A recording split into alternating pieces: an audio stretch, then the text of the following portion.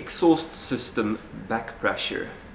So after the turbocharger, for instance, the exhaust gases are very hot.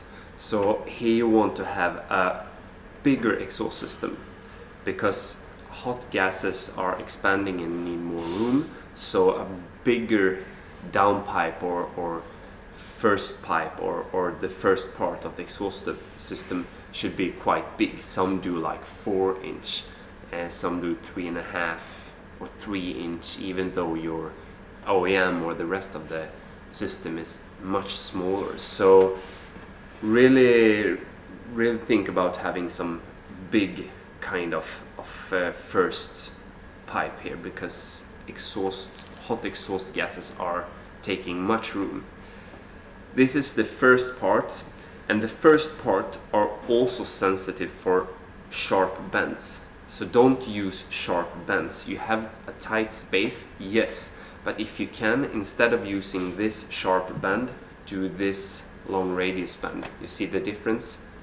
It will be much better flow in this bend than this bend, and this bend can also be cut, so the legs are cut away. Or if you can go with a smaller bend and several of them, several smaller bends will be better than a 90-degree.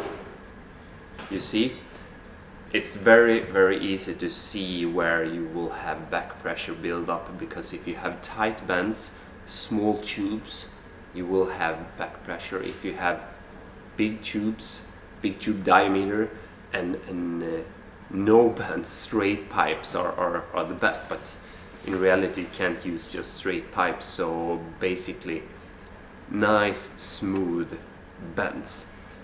One more thing, going from a big to a smaller tube, it could look like this. So if the exhaust gases goes from this side to that side, you will have the pressure build up within this decrease of piping size.